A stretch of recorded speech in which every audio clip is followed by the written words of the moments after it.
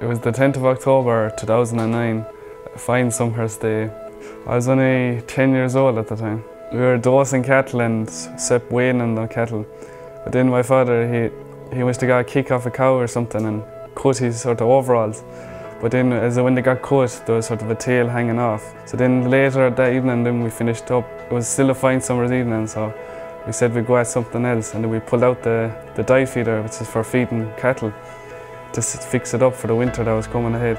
We heard a banging on inside the cab, so he got out to check what it was, and he told me to stay inside the cab. But before he went back to look into the back of the dye feeder, he noticed that the pipes were in wrong. Stood in closer to swap around the pipes, and as soon as he did that, he had the tail of the boiler suit was sticking out and he got wrapped around the PTO shaft. He didn't have the guard on it. It just happened in the blink of an eye, sort of.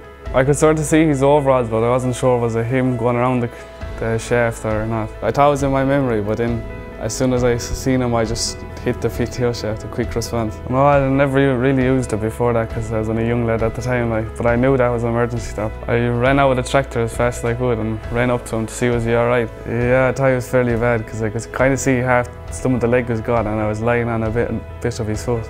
He wasn't really roaring, he wasn't in pain or anything.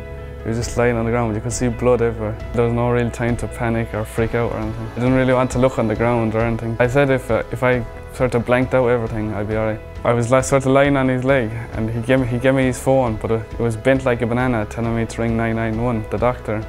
But I knew that wasn't the number, so then I tried to ring 999 on his own phone, but there was no service at all because it was bent. So I just ran into my granny Maureen's, but she wasn't there at the time, so I went back out to him again and see what I'd do. He told me to bring down the tractor and get my mother. When I got down home, I raced inside into the back door and see my mother. She was coming into the back door because she probably knew there was something wrong. I was banging on it. She rang the ambulance crew. There wasn't really much time on the side, so she said she'd go up and see what was wrong, see could she help him out or stop the bleeding. So I took the phone and I gave the ambulance directions. When I was going to the hospital, I wasn't sure what way my dad would be. I wasn't sure would he be dead or alive. We were waiting in the waiting room and I was the finest. All thought I was feeling headaches and everything, but it was really quiet and all of a sudden I heard roars from him. I thought he was dead.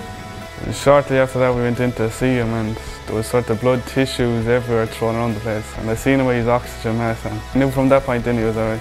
Yeah, the shock didn't really hit me till I went to bed that night.